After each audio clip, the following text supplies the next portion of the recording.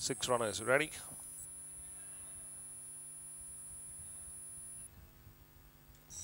Under orders, away they jump out. Good break at the gates by all the runners, and of the 6, who has the speed now? And it's In Proposito takes the charge from Anomai, followed by on the outside is Cannon Rose up with the pace. Linda, another length and a half behind comes Rolls Royce, and only 8 lengths behind comes Dapper Look.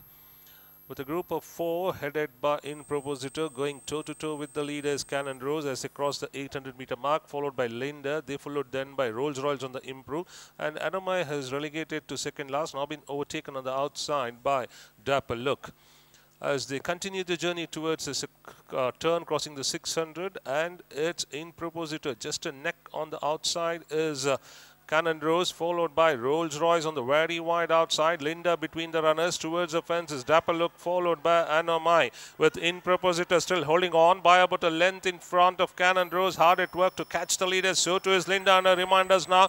Followed on the outside is Rolls Royce, followed by Dapper Look, with In Proposito still a length better of Cannon Rose. Hard at work. So too Rolls Royce, and towards the fences Linda. In Proposito by 3 parts of a length in front of Cannon Rose. In Proposito is going to hold on to get the race by about 3 parts to the of Cannon Rose and Rolls Royce together.